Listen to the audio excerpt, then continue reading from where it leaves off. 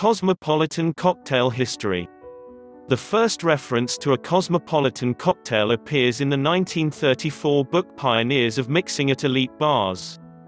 This book features 5 very different cocktails named Cosmopolitan, but the following recipe, shown in the book as an example of a daisy, includes triple sec and is very similar to today's Cosmopolitan, only with lemon in place of lime, gin in place of vodka and raspberry syrup in place of cranberry. Another candidate as an ancestor of the modern-day Cosmopolitan is the Harpoon cocktail, a drink promoted by Ocean Spray during the 1960s. A 1968 bottle label from Ocean Spray's archives lists the Harpoon as a new cocktail, with a recipe specifying 2 ounces Ocean Spray cranberry and 1 ounce vodka or light rum served over the rocks or tall with soda.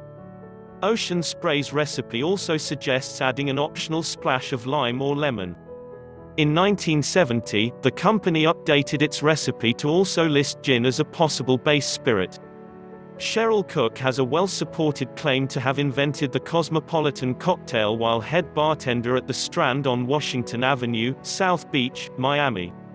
She based her drink on the newly available Absolute Citron vodka, which launched in 1989, and added a splash of triple sec, a dash of Rose's lime and, in her own words, just enough cranberry to make it oh so pretty in pink.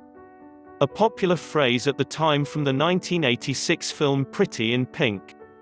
Cheryl, helped by the Strand's owner, Gary Farmer, named her new drink after a March 1989 copy of Cosmopolitan magazine which featured an article on the Strand and the hostess titled "The Maitre d' is amuse." The magazine had a pink cover and the hostess proudly showed the issue to everyone who came into the restaurant. Encouraged by a couple of college mates, in 1975, while studying political science at the University of Minnesota, Neil Murray, then aged 24, took his first bartending position at the Cork and Cleaver Steakhouse in Golden Valley. After learning the key cocktail recipes of the day, he soon noticed a change in cocktail trends from gin to vodka, particularly as base spirits in the Gimlet and Kamikaze shooter. Hence, in autumn 1975 he combined a Cape Cod and Kamikaze, adding LaRue Triple Sec from the Kamikaze to the Cape Cod's vodka, Gordon's, cranberry, Ocean Spray, and lime, Rose's, to make a shaken drink which he strained in a cocktail glass.